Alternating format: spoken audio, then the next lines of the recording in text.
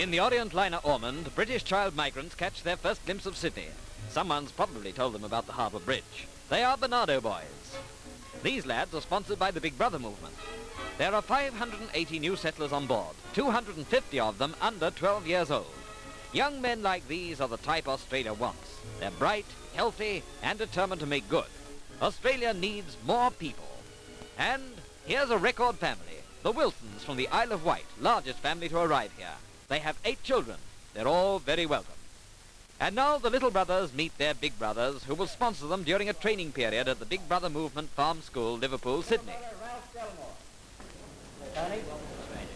Brian Pinnock, come along. These new young citizens of a growing country will be found jobs and be generally very well taken care of. The movement is doing a fine service. A big brother who sponsors 2 English boys speaks for all of them. Peter? George? Very glad to welcome you to Australia.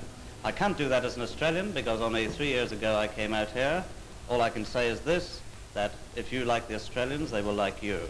And I hope you will turn out to be very good citizens of the Commonwealth.